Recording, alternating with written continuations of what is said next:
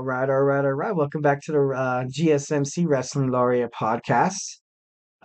Just to kind of revamp on what we spoke about, we started the show off with kind of like Thursday wrestling recap, where you had TNA Impact and Ring of Honor, and also a little teaser on NXT Level Up. And then we moved on to the SmackDown preview and how the SmackDowns from here on out are probably going to be like the best SmackDowns you've ever watched this whole year because they have to build up toward Mania. And the third segment, we talked about just like a wrestling news round robin, just stuff to know going into the weekend before I leave you guys for 2 days and we rejoin on Monday. Just kind of things to keep tabs on, like RVD with possible return, The Undertaker considering coming back for a couple more matches, Brock Lesnar being kind of tied up in those scandals and everything, and John Cena questioning retirement. So these are all pretty huge things that I feel like you need our wrestling attention because we're wrestling fans and we, by golly, stick together. So, all right, let's go ahead and move on to our fourth segment here. Is going to be about Kyle O'Reilly, former Undisputed Era, former Undisputed Kingdom, kind of jumping back into AEW's a singles competitiveness. Um, like I think I mentioned before in the podcast that I don't know if this is too fast for him to come back.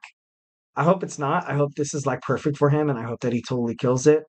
But neck injuries are really, really, really serious. Like, and that's the reason why sometimes when kind of like reiterating on this whole people thinking that wrestling is not a sport, that the slightest thing that goes wrong, that could be your career. Hell, that could be your life. Look at like Droz from wrestling back in Raw during the Attitude Era, where D'Lo Brown was he hit I think a pile driver, and he botched it. Now Droz, I think he passed away, but he was crippled his whole entire life. Like he was stuck in a wheelchair. I remember that.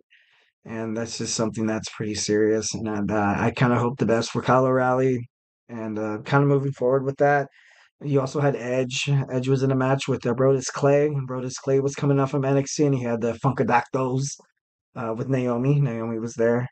And he performed, I think, a DDT and he botched it and ultimately almost cost Edge his career. Like Edge was out of wrestling competition for years on years. And a lot of people were wondering when he was coming back. And I remember his heartfelt retirement speech where he basically told wrestlers and the locker room and fans and his family that he cannot perform wrestling anymore. The doctors basically said, if you wrestle, not that you will die, but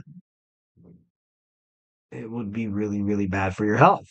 And Edge obviously is back. He has had two neck fusion surgeries. So obviously right now he's kind of doing his thing in AEW where he's supposed to fight Christian Cage in a last man standing match next week, Toronto. So I'm looking very, very forward to that match as well. The next one I want to talk about that I looked on the Raw roster the other day because something piqued my interest about this guy is Robert Roode. I remember Robert Roode, the glorious one, glorious. I won't give in. Like he did so good in TNA, and he came to NXT from TNA, and he was a fantastic NXT champion. And I was wondering, I was like, whatever happened to Robert Roode? Like, I wonder if he signed with another company, but he's still on the WWE active roster. But he's also doing producer work as of as currently. But he's also had a neck injury, and he also has had a neck fusion surgery. But I think he's kind of playing a little more safe than Kyle O'Reilly is. But I don't know, like these kind of injuries that wrestlers sustain, like you could be the hottest thing on the market in the wrestling world, and then bam, something like as simple as a botched DDT or like jumping off of the top rope could just end it all. So I think that's maybe why, as a wrestling fan, I kind of admire these guys, and I kind of like I look up to these guys. I'm like, oh man, like every day they're essentially putting their lives on the line for our entertainment, which is why I love wrestling.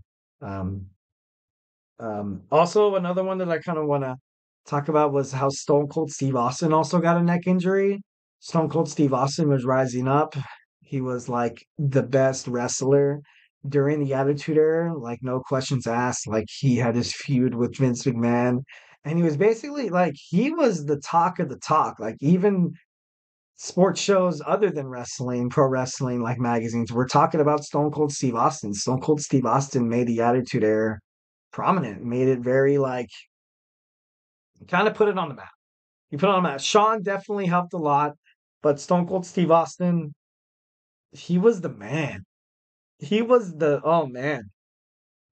He was like that anti-hero where like he didn't really care about like what people thought of him, but he you know by dang well he was going to flip off Vince McMahon, give him the double bird, give him a stunner, and like drink some beers, the Texas rattlesnake.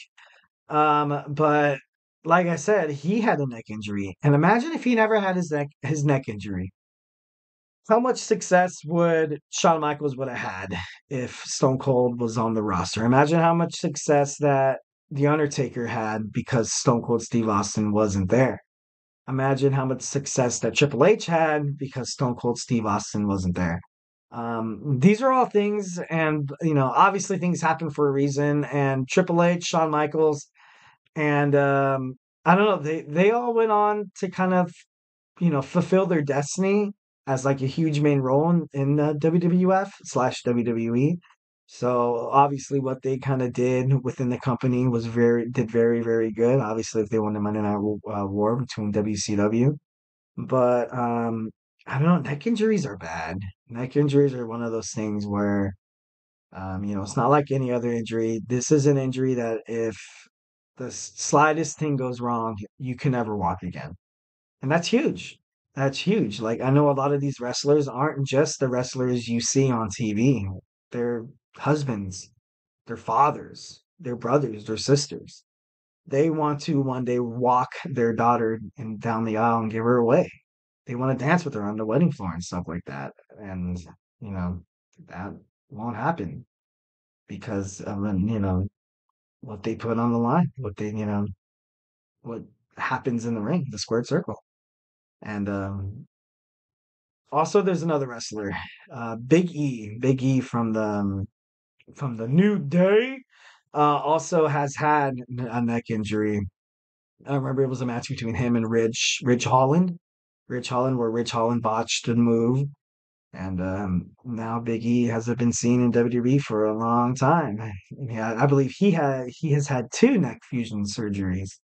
Um, I don't know. This is just also kind of like a backstage kind of, on the side of the ring aspect is that you kind of rely on other superstars to do the moves right. To like kind of help. I remember watching a video about how Randy Orton was very, very frustrated toward Kofi Kingston because he botched a move and really actually hurt his back. And I think during the match, you can kind of see him getting frustrated at Kofi, like, "Oh my God, are you kidding me? Like, why?" Like, and I think he actually like slapped his head as like a kind of like a dude. Are you serious right now? Like, at the same time, they're performers, but at the same time, they're coworkers. They have to protect each other. And I'm guessing like someone missed a step, and I don't know, something as simple as that could, what could go wrong will go wrong or something like that. But I don't know. I just feel like wrestlers are very, very, very, they're prominent athletes. They're sports stars. Wrestling, pro wrestling, either if it's AEW, TNA, Ring of Honor, WWE, NXT, or the small little independent circuits going around, in Wisconsin, Los Angeles, Thousand Oaks area, Texas, Atlanta, whatever. Like, this is a sport. This is something that is, I don't know, very, very, very, very, that it's loved by people. Wrestling has been like, I don't know. Man, there was this one, like a YouTuber who basically said where they grew up, they didn't really have an NFL team or a Major League Baseball team or a basketball team. Usually you kind of have the United States where the West Coast kind of has a lot of attention, obviously. And then you have like the East Coast, and as it kind of draws toward the Midwest area, I know the NBA has Oklahoma City, but besides that, like you kind of have a Wyoming and like Idaho and Nebraska, and South Dakota, North Dakota, and none of those really have any sports teams. Any sport. I know a lot of minor league baseball teams kind of take home there, so to speak, because a lot of like teams like, for example, like the Anaheim Angels have the Salt Lake City, Utah Bees, and because there's not a baseball team in Utah, so that's kind of like where people turn to get their baseball fix. You know what I mean?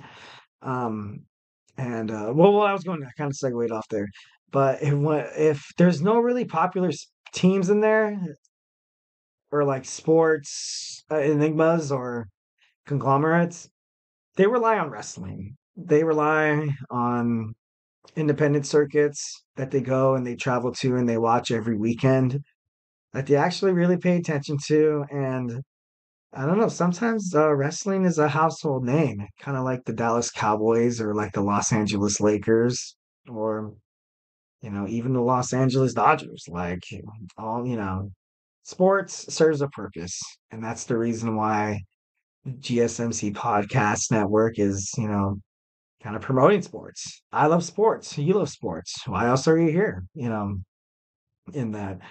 But this is all something that we as a community could come together and kind of just have fun, kind of just enjoy it while we have it. Kind of just, I don't know, kind of build this sense of like family. Like, I don't know. I know a lot of stuff in the world right now is, kind of, it's like, it's kind of hard to turn on the nightly news, but, sports is always there for us, ladies and gentlemen. So, all right. Well, that's all I got for you today. Hopefully you guys liked it. Um, we get an we get a number of questions during the show. So like I said, don't, always remember that you have that tips and donations box. Thank you for tuning in to the Wrestling Laureate Podcast presented by the GSMC Sports Network. Your support means a lot to us, so please remember to subscribe to the show. Remember to